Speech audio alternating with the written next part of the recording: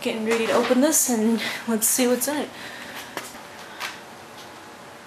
So this is everything. The struts, shocks, springs.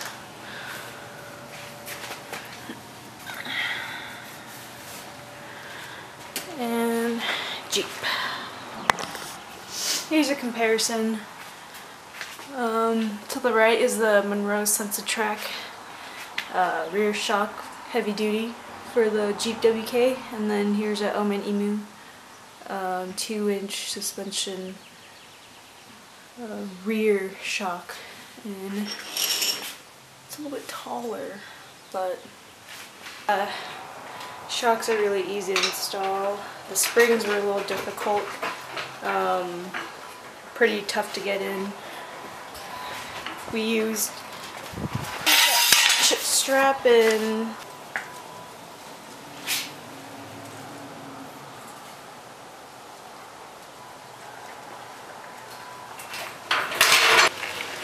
little sneaky tabs you have to like release.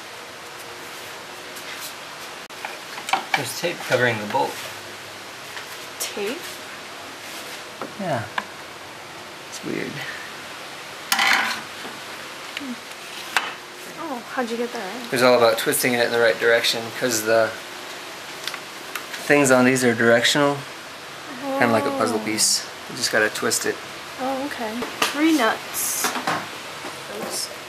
Well, we just put that there. We put this back there. And then we're ready on that side. Right there. Okay. And it should not be a nut, actually. Oh, there it goes. That was easy. Or we could just set it right here. Oh. There you go. Where isn't it? 1, 2, 3, 4. Right there. Alright. So hot out. And we got an air compressor. Did the job with us. Sweet.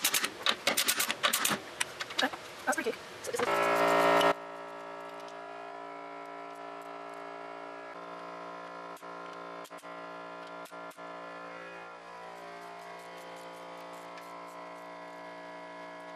what did you just do?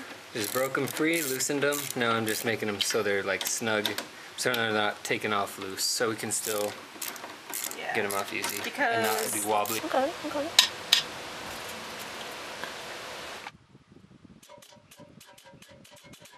Do we have to take it off all the way? No, it says do not take it off all the way. Okay. These nuts are mean. Okay.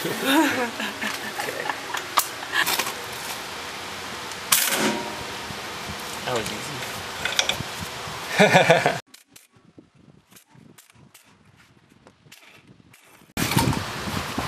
WD-40.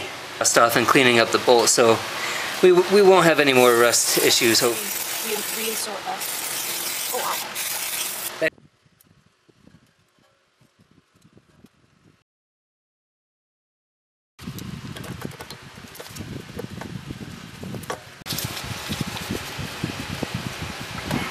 Just wrap it around this control arm bolt right there is what I did. Okay. Daystar. 2-inch. Yeah, it is. Yep. Yeah, we need to remove that. Oh! That's the way to do it. Damn. Oh wow. Boop.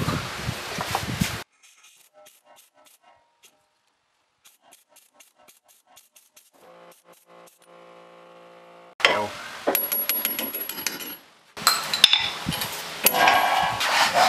Use some WD-40 on that.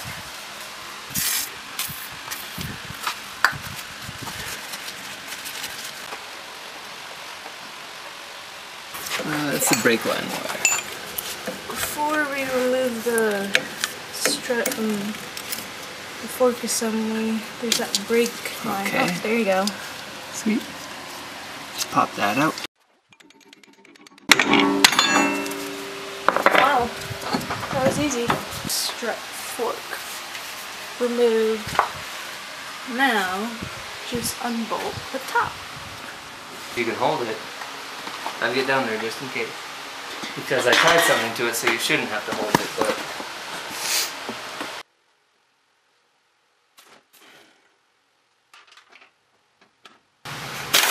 Oh, jeez. You got it? Yeah. Oh! You didn't even need me. Okay, got removed. Good as well. And this comes this. Sweet. And went to O'Reilly's and got me rented spring compressors. And let's get to work.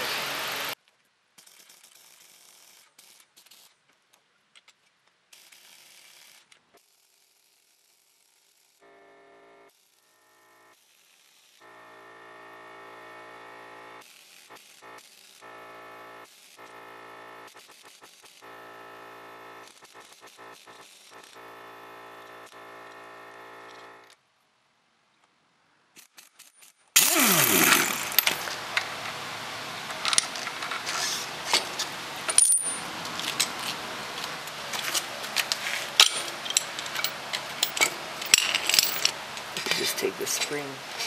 Careful with this. Let me discharge this.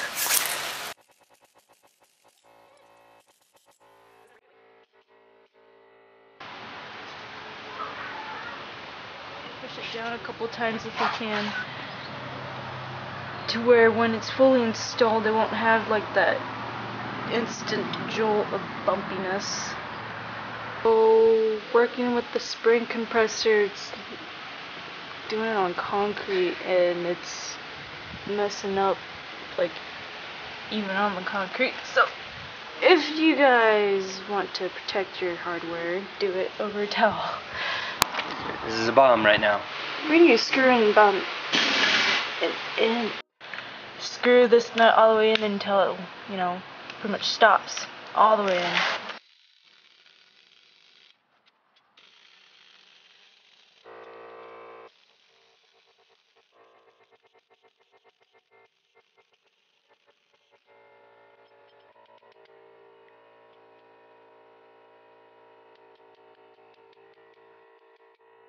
Like this down. And we're down. Because it was difficult. It's being difficult. But now we got it. Now we got it.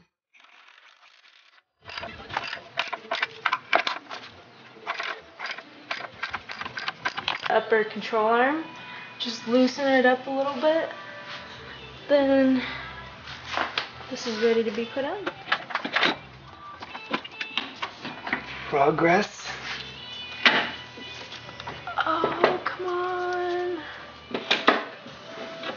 Oh. On. Just need to tighten the bolts.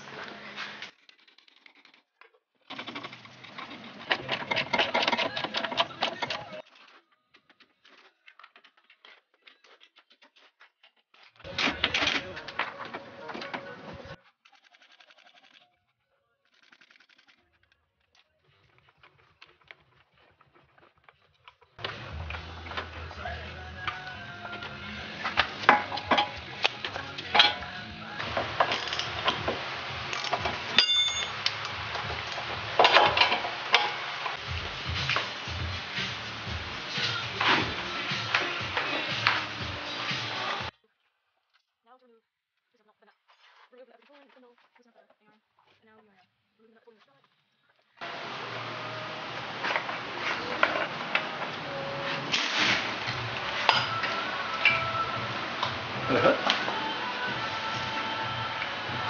Nut. Washer. Rubber mount. Okay. Plate. Daystar plate. It goes in just like that.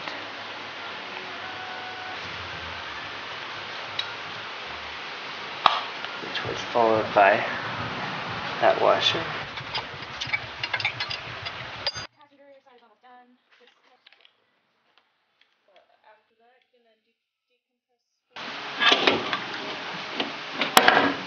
loosen the A-arm to make it fit. Now, while another person holds, we're going to screw them. We are just re-bolting everything back on. But slightly bolt it enough to where it holds, but not all the way. Bolt the front sway bar first. Tighten up the strut collar. Then once you do all that, then that's when you can re-bolt everything back together.